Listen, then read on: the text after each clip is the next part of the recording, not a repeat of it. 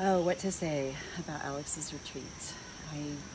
I found Alex because my son died a year ago, and part of my coping mechanism was drinking and crying and isolating, and so I found her sober yoga podcast and just was so drawn to this beautiful young woman and her very authentic and endearing ways. And so when the 1 year anniversary of my son's death was May 29th, and I was just like, I cannot be home. It can't be business as usual.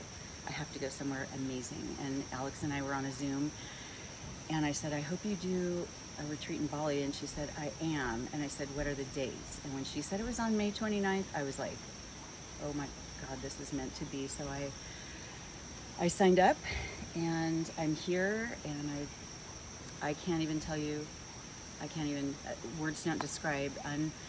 I said unparalleled, unexpected, and unforgettable are the three words that come to mind, but there are so many more, and I just love you, and I know I'm going on too long, but I forever will remember you in this retreat, and Katut's son, and my Eat, Pray, Love experience.